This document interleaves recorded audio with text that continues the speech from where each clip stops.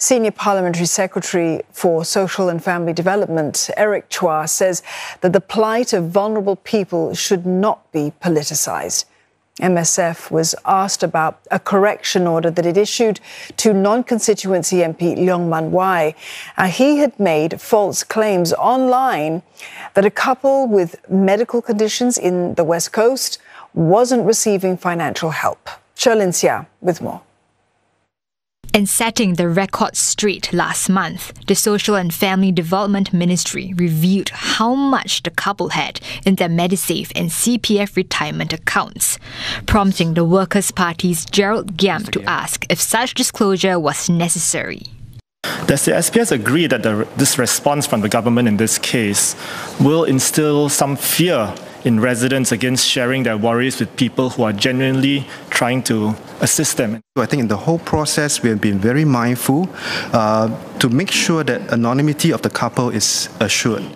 Fellow ruling party MP Leong then asked how the Progress Singapore Party's Leong came to know about the couple. I'm just wondering whether are there any information leaked from any agencies that have been dealing with the couple? The short answer is there was no breach.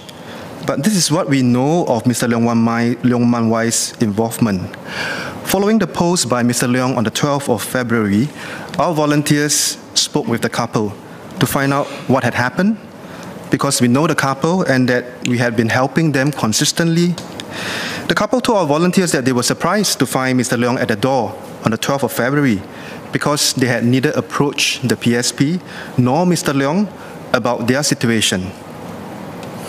Instead, they had said that they had actually written to Mr. Pritam Singh 4 years ago, in 2020. Then there was no response from the WP nor Mr. Pritam Singh. Mr. Chua says the couple only received a call from Mr. Singh this year. The Workers' Party chief said someone would visit them. Interesting that this happened a few days just before the delivery of the budget statement on the 16th of February. Perhaps to try to make people think that the government does not help those who need help. Mr. Singh rose to clarify that he had picked up the letter while cleaning up his office and got in touch with the resident. He suggested they seek help at a social service office or SSO. I was just checking in on them to say, look, are things better now? That resident gave some feedback about still being in difficulty. I asked for the address, since the address was not on the letter. I realized that it was in an area where Mr. Leong and his party are active. So I said, look, have you seen your SSO? And or at least gone to the SSO? The couple said, no, because we can't. I am blind. And the wife said, and the gentleman said that his wife was immobile. For that reason, then I got in touch with Mr. Leong. I said, look, if your team is visiting, you may want to find out and follow up.